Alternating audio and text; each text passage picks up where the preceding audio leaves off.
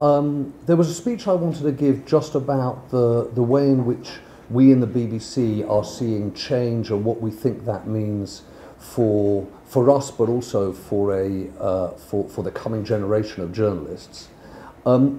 We did a report earlier this year on the future of news, and actually the best way to digest it is really by listening to and watching some of the key people that we spoke to.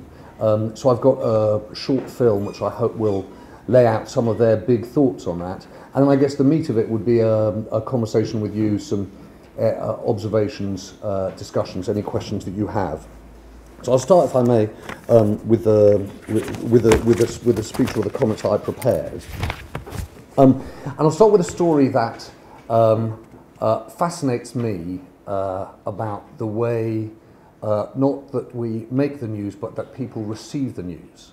And it's an example of just how news is changing, even at 30,000 feet. So we got a message a little while back now from a major in the US Air Force. And he sent us this message from his cockpit. I listen to the World Service and the Global News podcast wherever I go in the world, from Texas to Morocco to the skies over Baghdad. It has been my lifeline. There have been many quiet nights in my jet when I've turned into the BBC World Service on a spare radio and listened to global news while piloting combat air refuelling missions over Iraq. On one occasion, a fighter came to get fuel from my tanker at 24,000 feet over Bakuba. And we could see from the empty weapon rack on his wing that he had dropped a bomb in the hour since his last refuelling.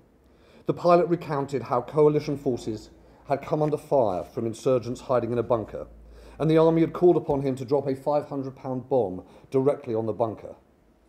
Amazingly, I'd already heard about the attack on the World Service, and I was able to tell the pilot exactly how accurate and effective his airstrike had been. It's one example of the way in which people are receiving the news, getting hold of the news in ways that we couldn't have conceived of just a few years ago. But then here's another. You'll be glad to hear back on the ground this time. Every month, a podcast from BBC Radio is downloaded literally thousands of times.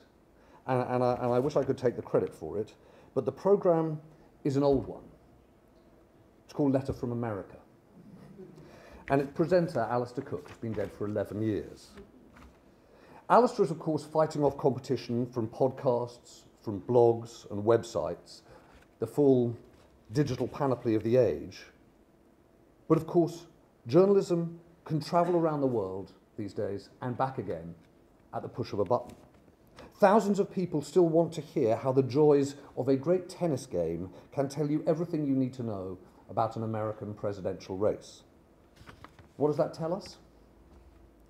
I think it tells us that good journalism endures, that it's valuable, and that the audience is in charge.